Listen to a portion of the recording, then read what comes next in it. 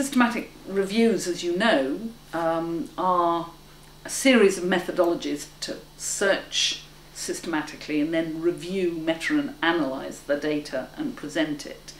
And we fund through 3 different systems. We fund the UK Cochrane Centre and a large number, around 50% of the review groups. We fund in York the NIHR Centre for Reviews and Dissemination, where there is a real policy kind of prioritisation in it. And then we also fund the TAR reviews, which are the centres, academic centres, that do the technology assessment reviews, which predominantly support NICE, but also support the Department of Health policy makers. So we're funding in 3 different ways.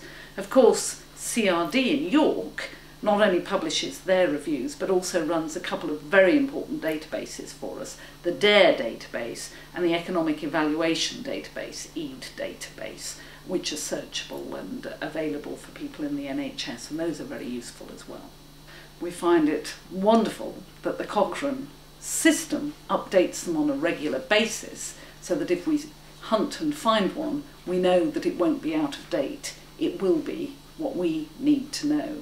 So in this way, through NIHR, we have increased funding for systematic reviews in order to ensure that our health service has access to up-to-date information that has been brought together, systematically searched for, proper meta-analysis, high methodology to give us the best information that there is. I'm very proud we fund systematic reviews. The idea that the NHS with Department of Health funding should major in this worldwide came from the original Director General of Research, Sir Michael Peckham. And actually we have always, in the NHS, been leaders in the field. Many of you will know that I'm actually an editor for the Cochrane review system. I edit the hemoglobinopathies section. Luckily other people are helping these days because I'm rather busy. But that shows you my commitment to systematic reviews and why I think they're important. We know that NICE use them. We know that clinicians in the service use them. I can tell you that policymakers here in the Department of Health use them.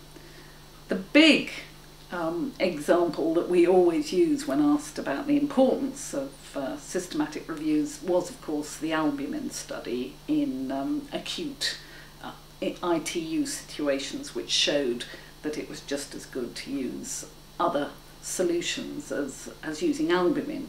But much more recently there's been a study of cochlear implants in deaf children, and now this has been picked up by NICE, gone into the guidance for treating deaf children, so the right children, if the NICE guidance is followed, will get the right cochlear implant.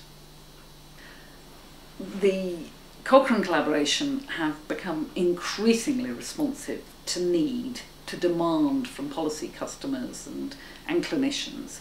And one example is the Speedy and Super response to the pandemic flu of last year. They updated 3 reviews before the end of the year.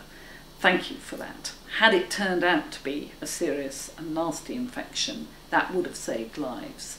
And we have the information now for future pandemics. Another example, which is very important too, is the work with the Health Protection Agency and also with the WHO on updating all reviews relating to disaster management, particularly important in Haiti, important more recently in Madeira and in other places. This responsiveness is really important to make sure that policymakers and physicians in the field are using the best evidence to give the best outcome.